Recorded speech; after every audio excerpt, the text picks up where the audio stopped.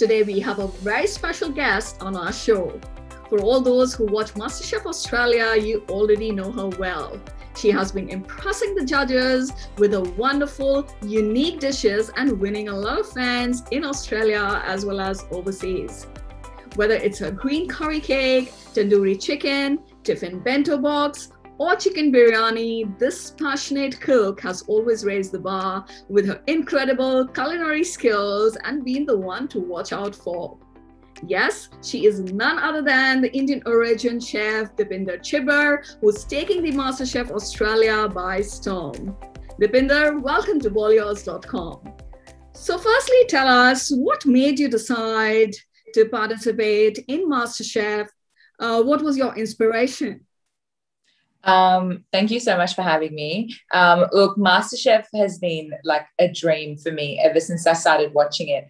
And I've been watching it since I was like a little girl. And I actually filled out my application form a few times, but I just never had the courage to submit it because I didn't think it would be good enough, to go on a platform as big as MasterChef Australia. And I think last year with the environment that we were in with, COVID-19 happening and all those kind of things, I think it just motivated me to kind of just do it there and then because I was seeing so many changes around the world, especially in our country as well. Like Victoria was in lockdown for the longest period of time. We were all working from home. So I think that was my motivation. It was like now or never. Like I thought, if I don't do this now, like it just felt like the right time to do it. I don't think I'll be able to do it later on. So I just had to click submit my application. And then I kind of just forgot about it. And then, I was lucky enough to get a call back from them. Yeah, that's awesome. Can you tell us a bit about your family and community, how they have responded?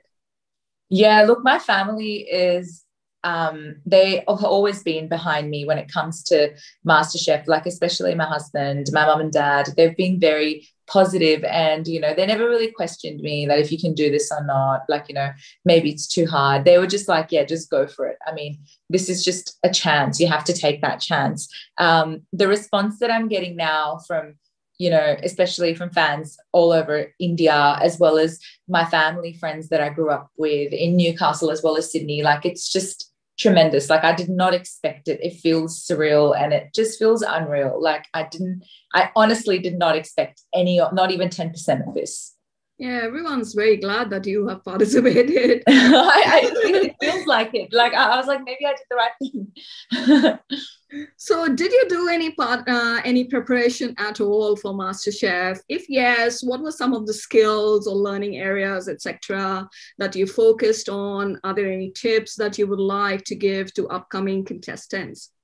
I didn't honestly prepare for anything in particular. It was just the cooking that we do every day at home. So that's general Indian cooking. And I've always been interested in food, different types of cuisines, especially around regional side of India, because I find that cuisine needs to be recognized a lot more than what it is, like South Indian cuisine is massive, especially, like Indo-Chinese cuisine. And then you have the street food, then you have, the East Indian cuisine, then you've got the West and Marathi. There's so many food variations that you have as you travel, through India. So I was just researching, but that was just for my own knowledge. And I watch a lot of documentaries and a lot of shows and YouTube videos, but I didn't prepare as such. But in future, like, if there's other people out there that obviously would love to go on a platform like MasterChef Australia, there are basic skills that you need to know. That is to, if you're a vegetarian, it can sometimes be a little bit difficult because you need to know how to work with different proteins,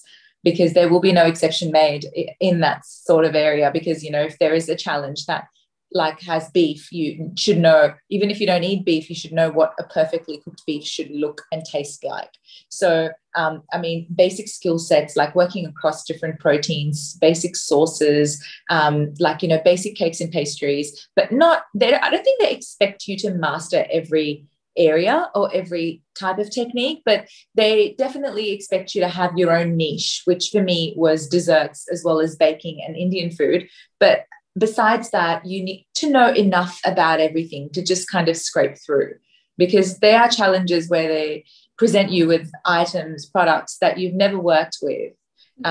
So like the game challenge, like I've never, like we cook with goat and duck, but the other stuff I was just like, oh my gosh, I have no idea.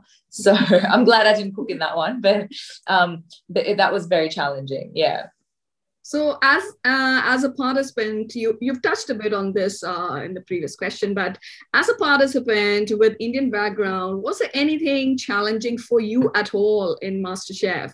And do you think your focus on Indian cuisine has helped you put yourself strongly in the competition?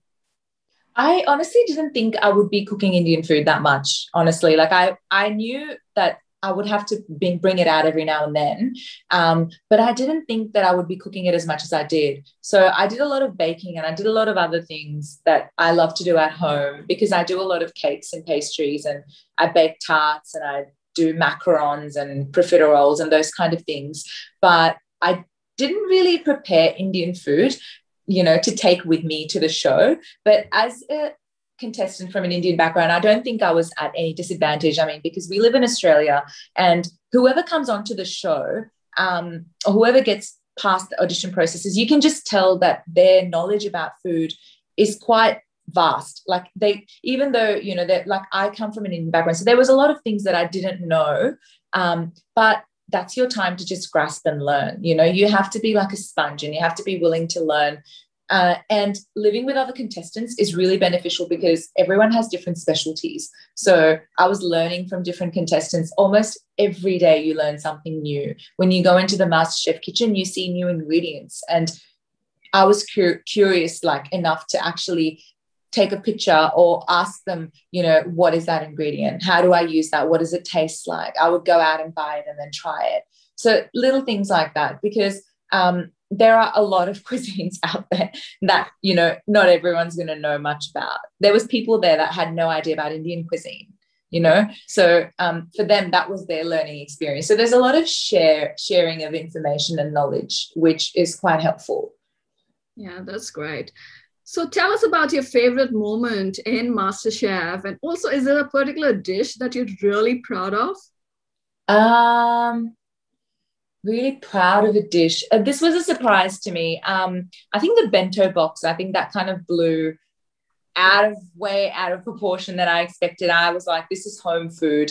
And when I was making that kind of food, I saw the bento. The first thing that came to my mind was, a thali, or the tiffin that you have. And there's a lot of variations of those things. Every culture has, in India, across the country, has a different variation of their thali, right? It's so popular in India, like South Indian thali, and then you have the North Indian thali, then you have the non-veg, veg, like this Gujarati thali. There's so many different thalis. So I was like, I'm going to take that as inspiration and, construct something, because we had to do a balanced meal. It had to be cohesive. At the same time, it should be eaten individually. There was a lot in the criteria that we had to fulfill. So that challenge, I cooked as if I was cooking at home, and I didn't even think of the result at the time. But I think where I was blown away was when the judges started giving me comments, and I was like, wow, this is actually just like food that we eat at home every day. And not just me, but every Indian family out there, middle class, lower class, upper class, they all eat the same food. It's just different variations, different vegetables or different lentils, but they're eating the same thing. It's like, roti, dal, then they have rice, and then they have like a sabzi. It's the same thing with pickle. So that's exactly what I created. So I think that would have to be hands down my favorite dish that I made on the show. And it was the easiest dish as well for me, at least, because it was home food.